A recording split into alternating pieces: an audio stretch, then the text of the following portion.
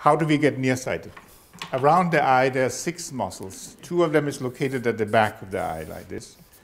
Okay? When we are reading, we turn our eyes in and down, like this. How many of you do not use computers?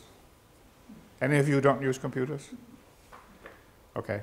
Usually there's 1 or 2, but in this audience here, none. Okay, so you spend how many hours looking at the computer screen? 4, 5, 6 hours, and you go home and look at your email for another 2, 3 hours, right? So you spend a long time. So that means that your eyes are focused on the distance to the computer screen. Right? So what happens? Your eyes adapt. Already in the 60s, researchers want to know, does the environment influence your eyesight? Right? So they put a little chimpanzee, a baby chimpanzee, they put him in a box, 50 centimeters. No matter where he turned, 50 centimeters was all he could see. Within a month, he started getting nearsighted. Within a year in the box, he was -7, between -7 and -14. Right? The worst thing is that when they took him out of the box, the nearsight continued to get worse. Okay? So, where's your screen? This is your box. Right, so your eyes are basically adapting to where you are in the environment. It takes longer time than when you are a baby chimpanzee, but still the dynamics are there because you are focusing all the time.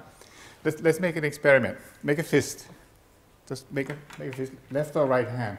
That's no political significance. Just make a fist. Okay, take the other hand, press really hard. 1, 2, 3. Take the hand away and try to move your fingers. Is it easier, more difficult? More difficult, right? No. This is what happens to your eye muscles when you stare into the computer for 10 hours a day. Right? They get locked.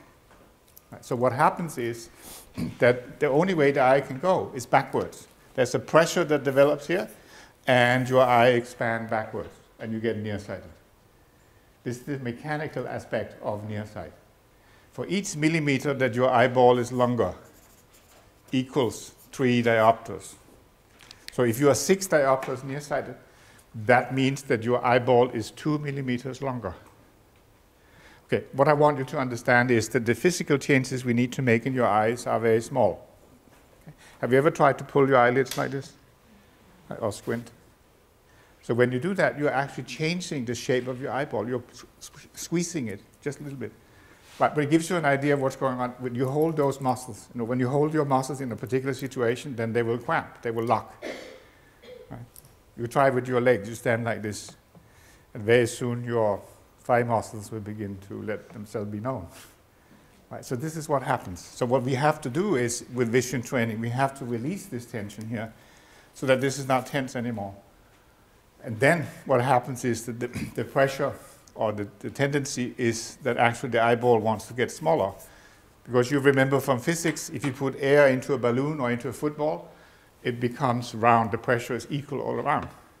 Right? So that's the same thing with the eye. So if you take that pressure away, then the eyeball actually wants to go back to be round. And so the dynamic is that your nearsight gets less, and that helps us in what we want to do. So I talk about diopters. What is a diopter? A diopter is a measurement of the power of the lens that you wear. Okay, so a lens with 1 diopter has a focal length of 1 meter. This means if you are nearsighted, you can see crystal clear to 1 meter from you. You don't need glasses for reading. Okay? If you fold it in the middle, you get 50 centimeters, and you still don't need glasses for reading.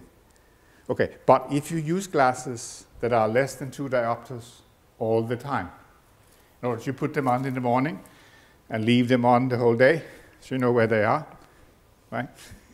Okay, then you make your vision worse. The reason is that normal vision, without any particular glasses or any particular problem, is designed for distance. It's designed to look at the mountains, look for food or enemies, right?